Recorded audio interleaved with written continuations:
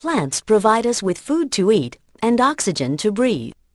They perform this amazing feat by the process of photosynthesis. Let's take a closer look. Photosynthesis requires carbon dioxide, which diffuses into the leaf through small pores and then enters the cells. Inside the cell, carbon dioxide diffuses into the chloroplasts, where photosynthesis takes place. Chloroplasts use energy from light to transform carbon dioxide and water into sugar and oxygen. Zooming into a chloroplast, we see these flattened membranous sacs called thylakoids. Here, light energy is converted to chemical energy in the first phase of photosynthesis, the light reactions.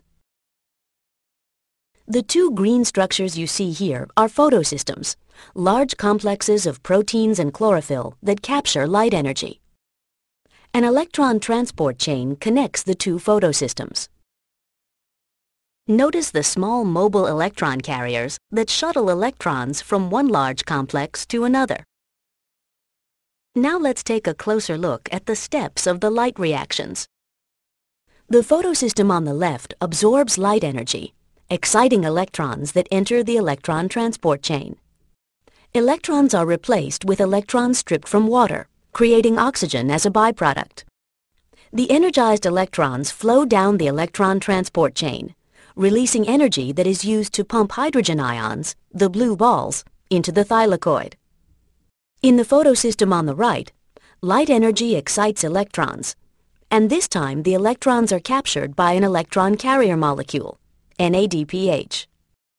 The high concentration of hydrogen ions inside the thylakoid powers ATP synthase, producing ATPs. The light reactions in the thylakoid have produced two energy products, ATP and NADPH, that will now power the production of sugar in the Calvin cycle. The Calvin cycle takes place outside the thylakoids in the stroma, the thick fluid of the chloroplast.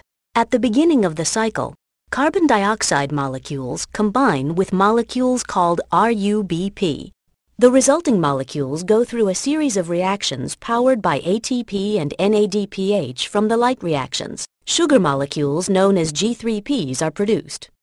Most of the G3Ps are rearranged back into RUBPs that will begin the Calvin cycle again.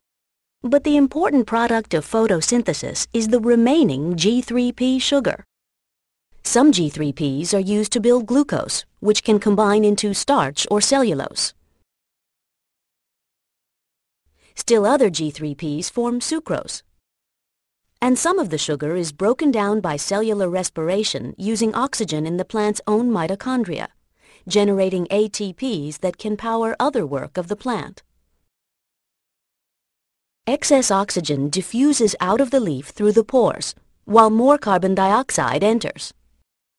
With three simple ingredients, carbon dioxide, water, and light, plants produce sugar and oxygen by photosynthesis, powering plant metabolism and ultimately providing your fuel as well.